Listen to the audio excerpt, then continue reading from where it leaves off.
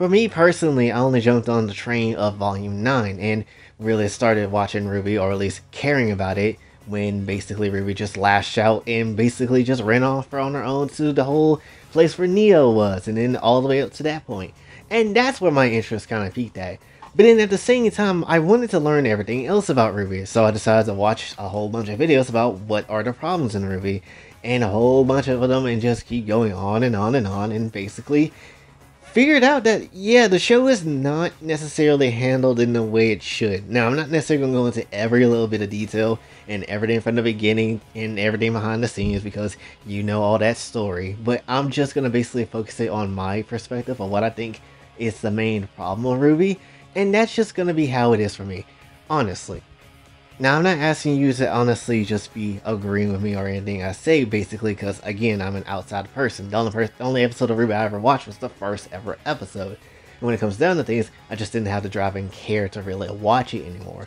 But when it comes down to things, I still did like the concept of what it was. I didn't necessarily hate anything that Rwby did or what it was trying to do, you know? But when I started to really realize what was going on, then yeah, I'm starting to kind of get a little bit on the side of things. And even if I was just showing this without looking at any of the hate videos, I would certainly still be like, well, this is kind of confusing, and having backwards retconning stuff all the time type of mentality. Like, what's going on here? So yeah, the main problems in Rwby I say it has is its characters and its story. More specifically, the main 4 characters of the show. And obviously the story has a bunch of things that's very not good, honestly.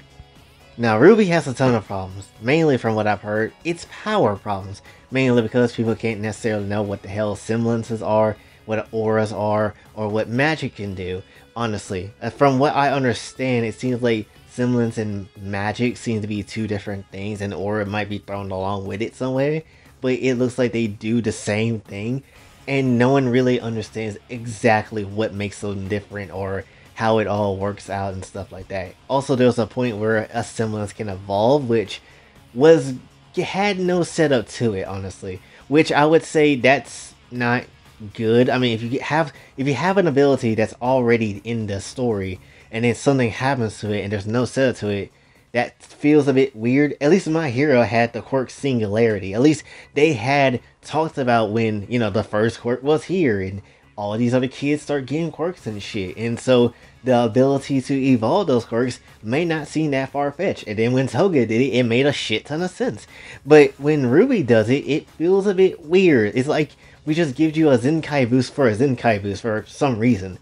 You know, it feels like it's some Dragon Ball Z shit. Except at least with Dragon Ball Z, it feels kind of earned.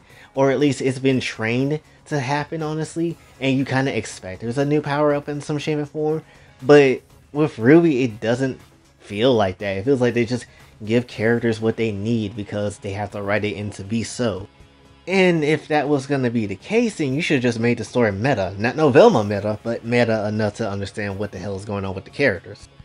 And then the Silver Eyes was actually a cool concept that I really liked. I did not realize that there was no substance to it, because there's not really much explaining about the Silver Eyes for some damn reason. And honestly, this is the thing with powers and stuff like that, right? It's like you can have a power where it's absolutely bonkers or it's crazy OP or something like that, and you don't have to explain the fullness of it, but give it something to give some type of information to the audience about, okay, so how does this power kind of work, you know, or what causes it. We know what causes it, you know, we know what it's for, essentially, but it doesn't really give you a lot of substance outside of that, you know. It doesn't really give you a lot of ideas of what you can use as like the limits of it, or can you spam it or something like that, you know. It just feels like there's a bit of things that's missing to the whole pieces, and it doesn't necessarily make a lot of sense. Even when it comes to like some Kingdom Hearts darkness power nonsense, even though it's darkness and it has a lot of different rabbit holes that could go down to, it still has a reason for what it does and how certain things come to be of it. But Rwby doesn't necessarily has that, and it feels a bit weird. One of my biggest things that I personally have with this show that I don't necessarily like, and I think this is shared amongst some people in the community as well when it comes to that. Granted, I'm not part of the community, but whatever. And it's the fact that there is a lack of punishment when it comes to the story. Now, when I've seen certain bits and heard certain parts of Rwby that kind of happen, it seemed like Team Rwby makes a shit ton of mistakes. And that's perfectly fine. If your characters make mistakes, that's fine. You know, things like that should happen. However, it seems like almost every single time a mistake happens, when the whole situation kind of get resolved, everything kind of goes back to normal and everybody's kind of happy. And it doesn't make a whole lot of sense. Like, I think there was a point where Rwby and them had jacked up a whole town or something like that, and maybe Grimm and them kind of invaded the whole place, marking some people in the process, but in the end, everything was kind of okay for some reason, and everybody just moved on like nothing happened. Then you also have the whole thing with Ironwood, which I've seen tons of videos of people complaining about that shit, which I had to vibe with that. I had to vibe with what they're saying, you know? Because it just seemed like a lot of shit just kind of went crazy for the sake of him being Ironwood being like an asshole for some reason. And it's not necessarily a proper thing. Mainly, it feels like it's just like, oh, male is wrong, female is right, or some shit like that. Or maybe in an in-depth way, maybe it's something else too. I mean, from what I've seen and heard from a lot of it, it was this dude Oscar or Ozpin, or maybe they're the same dang person from what I understand. It seemed like they had to lie to the team basically to keep them all safe because the Grimm is somehow using negative emotions or something like that to, you know, about to jump Team Rwby or some shit, and so he kept that a secret, but Team Rwby got pissed off about that. But then when they lied to Ironwood about something, and apparently it's a big thing that they should have kind of told Ironwood, honestly, even if they didn't necessarily trust the man all the way, but still they got mad at, well, really, Ironwood got pissed off at Team Rwby, but then they said, no, that is not happening, not in our story, you're our bitch now, or some shit like that. And it doesn't necessarily make a whole lot of sense, honestly. Hell, even in Volume 9, the literal finale of Volume 9, where basically I think the cat was like on some shit where it was talking about like, yo, you be making all these mistakes, you a bitch, you a hoe, you ain't doing nothing but working at Hooters, and you a thought ass bitch, Rwby. And literally Yang was like, you did none of that stuff, Rwby. I'm like, have you been watching the same show? I haven't even watched the show for long, and I know that she fucked up, that she jacked up a lot of times.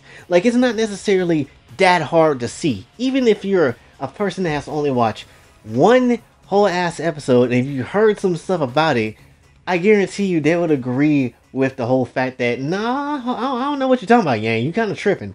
So I don't know where she will come from with that, but definitely there is a lot of times where they have certain moments and they do certain things and literally could destroy a lot of shit and make things go wrong, but yet they still get a reward in the end. It feels weird. I'm sorry, but if something bad happens in the story and a character did something where, yeah, it might be a mistake, it still needs to be a punishment for them in some shape and form. It just feels like there needs to be. Or if there not is going to be a punishment, there needs to be an absolute valid explanation on why there's not a punishment. Which makes me begs the question, honestly, and makes me wonder, does Team Rwby look at their old work and even just try to go back and understand why certain things work out the way they do and try to figure out why they can add a punishment here and there and then just retcon it for some reason? It doesn't make a whole bunch of sense. Rwby is just played with a lot of retcons from what I understand too. Even with the ever after what recently just happened, Rwby fell into the tree and was supposed to be changed up into a different person, but because she chose herself, she's okay. I'm not necessarily gonna lie, I feel like the tree should have changed her just a bit, or at least a little bit, honestly. I'm not necessarily saying she needs to completely be different, but she needs to be a bit different after that, you know? She needs to change up a little bit on how she is, because from what I've seen and how this thing might go, Season 10 might just start out with her just being chill as hell like per usual, and then they go to Vacuo and just chill like nothing ever really happened and the ever after didn't really happen. And all that type of stuff, and it's like, well, that really shouldn't be the case.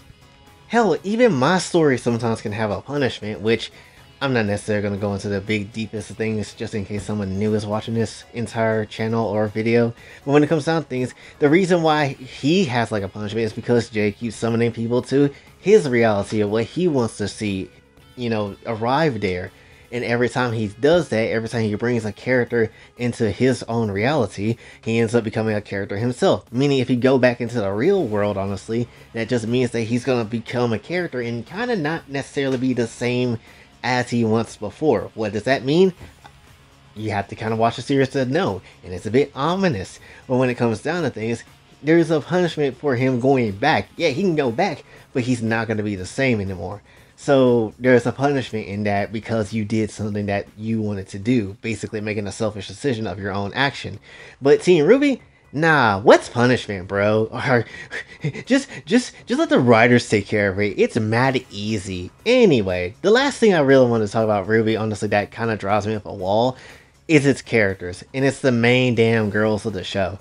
I'm not necessarily gonna lie, it doesn't even feel like Rwby is the leader half the time. Like, from what I've seen and what I've played, meaning BlazBlue Cross Tag Battle, I'm not necessarily gonna lie. It just seems like Weiss is the leader of the actual gang, and Rwby doesn't necessarily know what she's doing. It's like she's questioning herself majority of the time, and maybe that has changed. Maybe she's actually making decisions now, but from the track record of the show, I wouldn't be surprised if that's a lie. Rwby just doesn't look like she has the confidence in what she needs to do, which maybe now that will change in Season 10, but well, again, we'll have to see, and granted, again, the track record of the show doesn't make any type of good hopes that that is the case. Yang, who used to be fun as hell, seems serious and more asshole-ish now than she ever was, which, why did they ruin such a good character? In fact, Yang was one of the people I actually really liked in the damn show. Don't really care for her now that I heard that, though. It just makes her boring, honestly. Just, you can have the seriousness with the fun side of things. It's called multiple personality traits that a person can have, dumbass.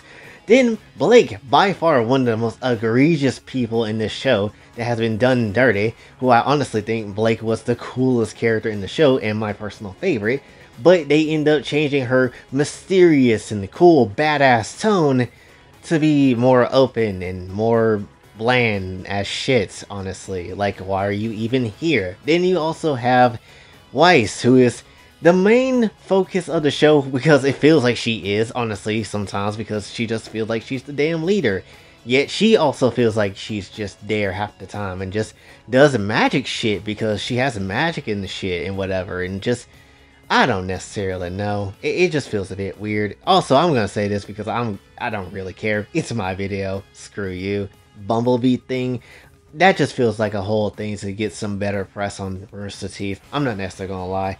Like, they just did that just because they like, oh yeah, we had like a lot of bad shit. But hey, you know, Yang and Blake are gay now, so accept it as a thing. Which, honestly, I don't feel like they should have been a thing. I want to be very honest with you. I feel like they were badass sisters, and that's what they should have stayed like. It feels like Rwby is just a little group, like a little sisterhood of women who actually can beat some ass and actually do some things and be heroes.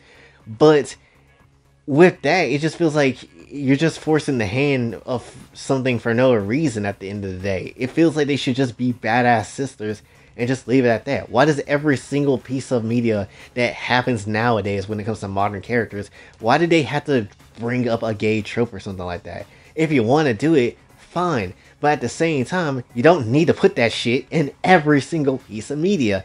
I would like to see Blake and Yang be just badass without loving each other, honestly. The next thing I'm gonna see is a freaking sex scene where Blake and Yang are just doing it, and it's gonna be worse than like The Last of Us Part 2. Is it necessary? No. Is it even good? No. Even though Blake and Yang are way hotter, but still nonetheless, no. I don't need to see it. Honestly, just give me an NTR. That will make it 10 times better. And I hate NTR. But when it comes down to things, I just feel like there is a lot of problems. And the biggest, fattest problem of all of it and why this can honestly be changed up is Rooster Teeth itself. When it comes down to things, they treat Rwby like a cash cow. So, of course, they're not necessarily going to care about the story. They're just going to make sure they're just telling a story to make it, you know, keep them having profits in their pockets and stuff like that.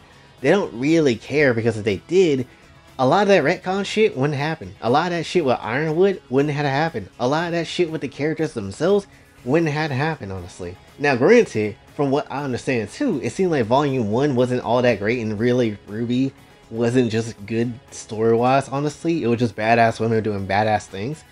But when it comes down to things, it just doesn't hit right. Something about Rwby is just broken and it feels wrong.